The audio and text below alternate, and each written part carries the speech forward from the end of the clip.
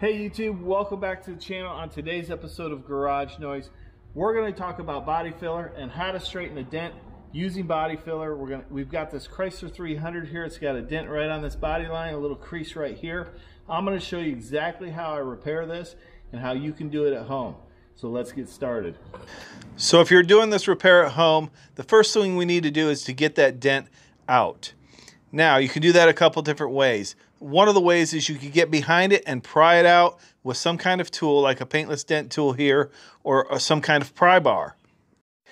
The other way you could remove this dent is you could drill a hole and use one of these hook tools to slide it in there and pull the dent out. And then you want to knock the ridge down around it. Most people have a drill at home, and these tools are relatively inexpensive. I will leave a link in the description. So if you're trying to pull a dent out of high strength steel, one of these little hooks is probably not going to work. In that case, you would need a slide hammer such as this. This has a screw on the end. You would drill a hole, screw it in, and then you can slide hammer or pull the dent out. This will take out a lot deeper dent that's in the high strength steel area. So today we're going to be using a G90E spot puller. Now what we're going to do is we're going to grind it down to bare metal. We're going to weld onto the center of that dent and pull it out as we knock down the crown around it. When a dent is created, it raises the metal around it, creating a crown. We need to knock that down to get it back into shape.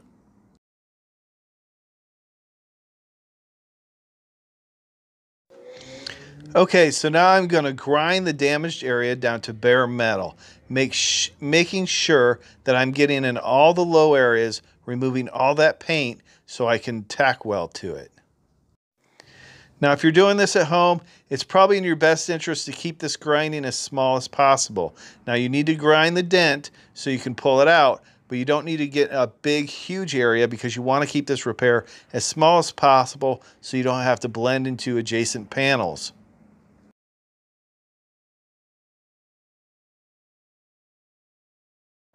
Okay, so I'm going to start right on this body line, weld the tip there and pull right on that body line, and then we're going to go to this low area and this low area. We're going to use the G90E spot puller. So you attach the ground to some bare metal, and then you use the slide hammer. It welds the tip on the low part of the dent, and then you can pull it or slide hammer it out. So we'll just attach this right here.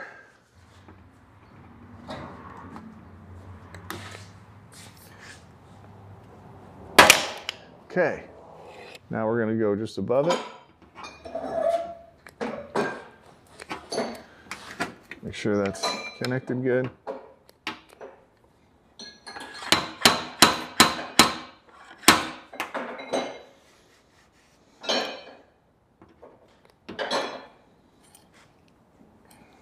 Now, while I'm pulling this, I'm going to tap down this ridge right here.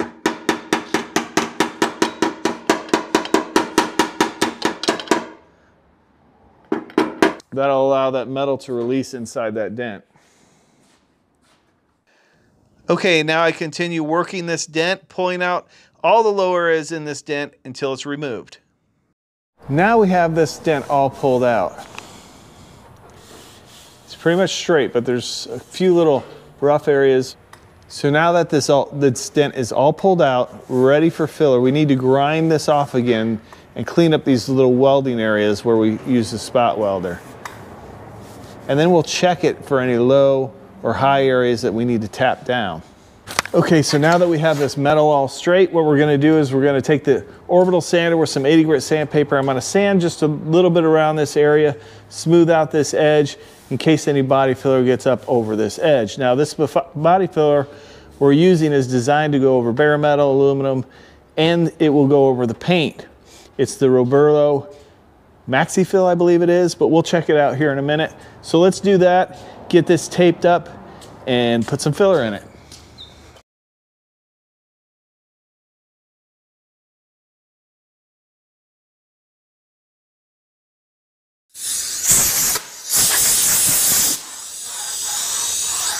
Now, if you're doing this repair at home, you want to keep your repair as small as possible, the body filler, the primer, and that type of thing. You don't want to have to blend into another panel. I don't want to have to get too much color up here because I want it to still match the hood. Now we are blending into this bumper, so that's really not a concern. But you want to keep it as small and as tight as possible. Okay, so let's mix up some body filler. Now, there are a lot of different brands of body filler, thousands of different brands of body filler, and they're all used for different purpose. They have different qualities. This is Roberlo Max Fill Plus. This is a really good mid-grade body filler. It's mid-grade as far as the performance and as far as the cost. It's not a real expensive body filler, depending on what your idea of expensive is. I think it runs about $46 for a gallon, which you can go up to $60, $70 a gallon if you choose. But Roberlo makes a really good product. We tested out the R1 body filler, which is their budget body filler, in the last video, and it works phenomenally. So I'm really excited to test this out and see how smooth it is. This is the step up from that, I believe, or maybe 2 steps up, but it's not going to take very much. And this is a really smooth body filler that sands very easy. In fact, they recommend you start sanding with 120 grit sandpaper. I think we're going to use 180, but it's probably, it seems to me it's like a step up from a glaze. We're not going to need a lot of this. I'm just going to put about that much on there. We're going to get a skim coat on it and then see how it sands and see if we need to put another coat on it. So we just put a little bit on there. You're supposed to mix it up 2% of this, and you know, you can weigh it out, or you can just go by eye, and usually 2%, that's probably just a little bit more than 2%, but that's okay. It's just going to harden a little quicker. So you have a certain amount of work time with this filler, with any filler, and depending on the temperature, if it's a hotter day, your filler is going to harden up a lot quicker. So just be aware of that when you're using it.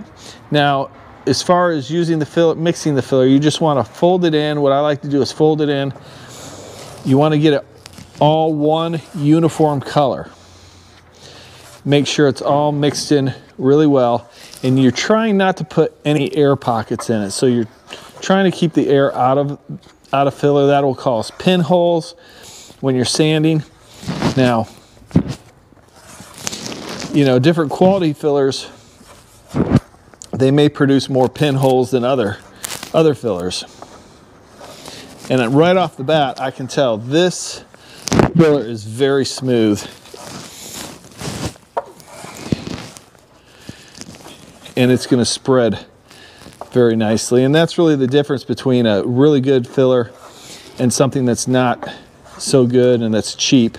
It's going to be really rough or chunky or coarse. It's not going to be a smooth filler, where this product is very smooth. All right, it's all mixed in now. Let's go ahead and lay it in the panel. Okay, set my filler right there. I'm gonna go ahead and just tape up this edge and this edge because I don't want to get any filler down over that edge. I want to protect everything around it so we don't have to do some extra sanding and extra cleanup.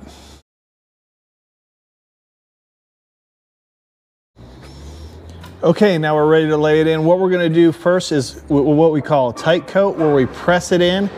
You want to press it in firmly. Oh, and look how smooth that is.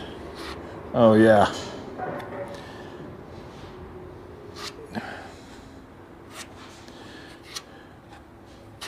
So I did that section right there. Now I'm going to come down, and I'm kind of doing up to that body line, and I want to kind of create that body line with the filler.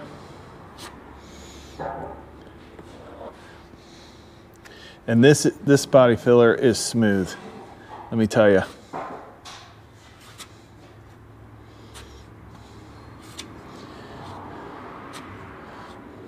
So now I'm pressing a little lighter.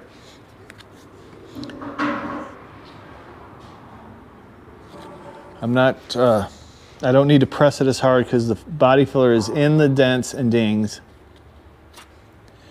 And you don't have to be perfect about it because you're going to sand most of this off anyway. Try and get it as smooth and as perfect as you can, but just know that you're going to sand it. I can tell just from experience this is a quality filler, being how smooth it is. Let's see how it sands. Okay, so normally I would use the vacuum system, the block with the vacuum on it, but I want you guys to see how well this sands. So I'm gonna start with 180. It calls for 120, but we're gonna see what it does with 180. And I'm gonna block it and we'll see how easy it sands. But, so after you laid the body filler in here, you wanna knock down the rough edges, start shaping it. Now we're blocking with contours of the body, okay? We're gonna do it in an X pattern that helps get it straight. But I'm not gonna block right on this ridge because I want that body line to remain there. So we'll block flat on this section here, and then we'll block with the contours here. Now this is a pretty firm block. It doesn't have a lot of flex, a little bit, see? And we should be able to shape it around there. So let's block this and give it a shot.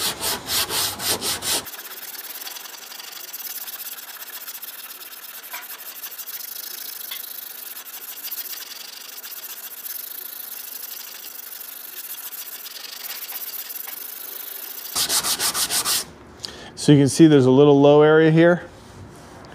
It's right where that dent was that I was saying that remained. But this is starting to feel really good and it's sanding really well. So I'm gonna continue blocking, but I'm starting to go through here. You can see there's metal there and it's getting a little discolored there like there's metal there. Once I hit metal here, I'm gonna have to put a little bit more filler in this low area, okay? Because once you hit metal, you're not blocking the body filler anymore. You're trying to block metal and you'll never get it straight. So you want to stop, add a little filler, and then continue on.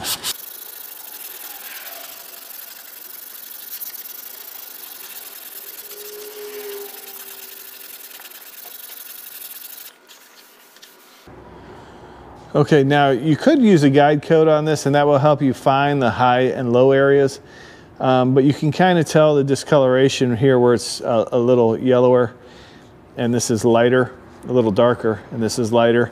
So you can tell the low spots there. There's a little chippy thing there where it didn't get filled.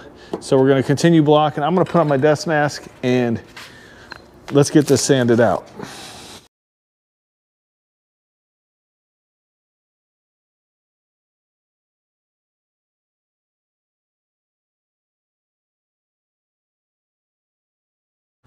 Okay, so now we're gonna mix up just a little bit more filler. I'm gonna put a thin coat over the whole thing, but I'm gonna leave a little extra right in here.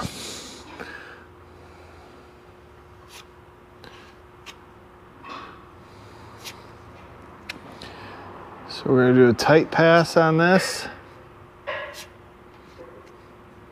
And I'm gonna loosen it up a little bit and allow that body filler to sit in that little dent, that little low spot right there, okay?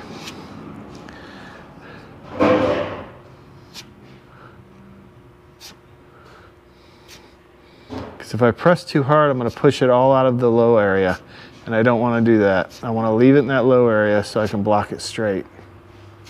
Now that we got a little high spot here, so I'm just gonna put a skim coat over this area right here. Okay, and that's it. We're gonna block that out, see what we have. Let it dry. Okay, so now we have this all sanded. That low spot is gone. All I did was block it with the 180. I've got this nice body line here, and I did round it just a little bit to shape it like the factory, okay?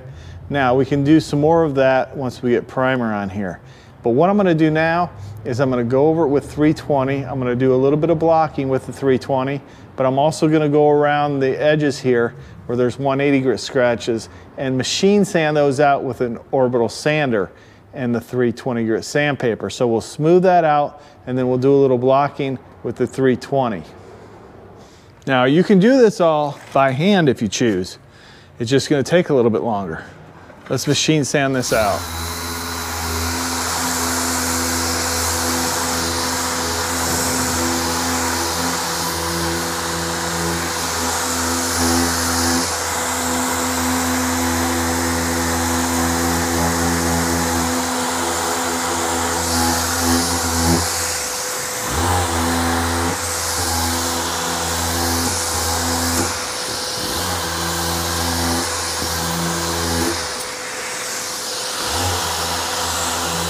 Okay, so that's really all it takes with the DA, just a quick machine sand those 180 grit scratches out, those coarse scratches, so we can primer over it. Now I'm just gonna do a little bit of block and shape this body line a little bit with the 320, and then we'll get ready to prime it.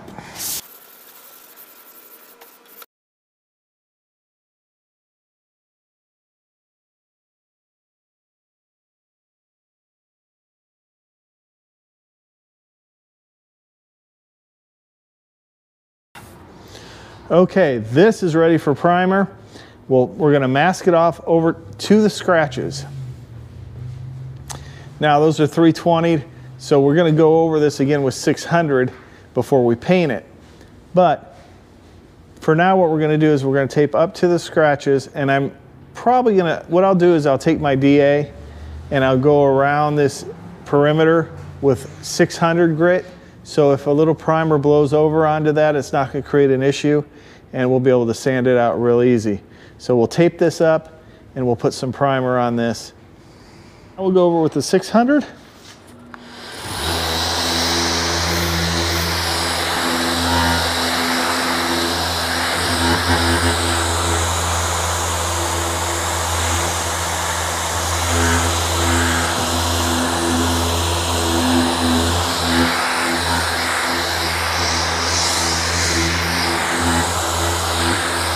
Okay, so now what we're gonna do is we're gonna just clean it. I'm gonna use some wax and grease remover in this little bottle here, spray it on here. And then we're just gonna wipe it down.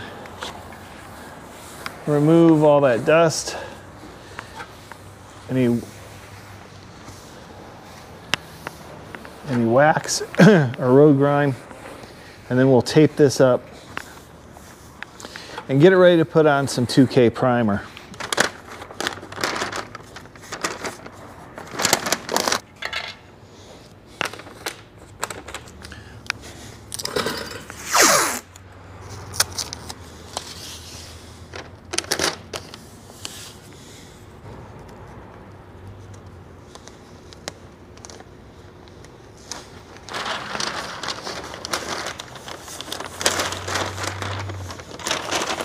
And then here I'm just gonna tape it up and then roll this over so it'll leave a soft edge.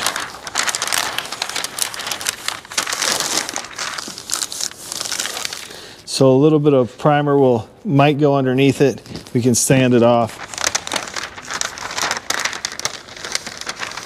Roll it back so it leaves a soft edge. Let's mix up some Roberlo M1 and spray a little primer on this. Okay, so I have a little bit of the M1 primer mixed up in this AccuSpray, this 3M AccuSpray gun. If you haven't seen the review and demo on this gun, check it out. It'll be at the end of this video. We're gonna go ahead and spray this on there. And remember, we have a little bit of bare metal showing here, but that's not a problem because this is a direct to metal primer, this M1. So typically, you're gonna have to use a special primer over metal, but this primer is designed to go directly over metal, and we're gonna use it today. Now I have the volume, I have the pattern turned pretty tight. I went closed, and then I backed it off one turn, because I'm not gonna put a ton, I don't wanna use a ton of air pressure on this, because I wanna keep it nice and tight.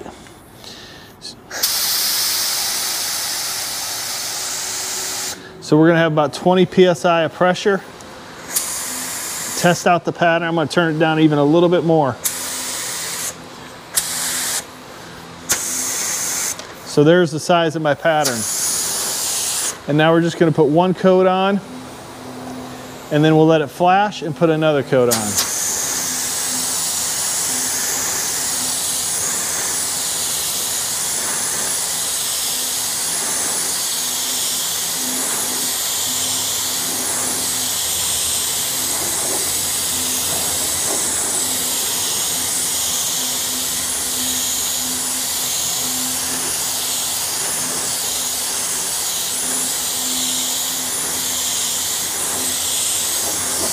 Now this gun is interesting because it comes with more than one tip, different size tips. This is a 1.4 tip, but they have a 1.8, 2.0, 1.3 for base coat and painting. This is the 1.4, and it's just, you snap it off, clean it, really easy to clean, and then you dispose. This is the PPS cup system, which you dispose of the liner and the lid on this after you're done. So it's a really easy cleanup. Okay, so now this dent is gone. We've got it, went ahead and primed it with 2 coats of primer. All that's left is for it to be block sanded and prepped out for paint. And if you want to learn more about paint and body repair, check out my growing library of videos down in the description below. And if you want to build your skill and increase your knowledge, start now, subscribe to the channel, click the bell so you don't miss anything. I appreciate you watching. We'll see you next time.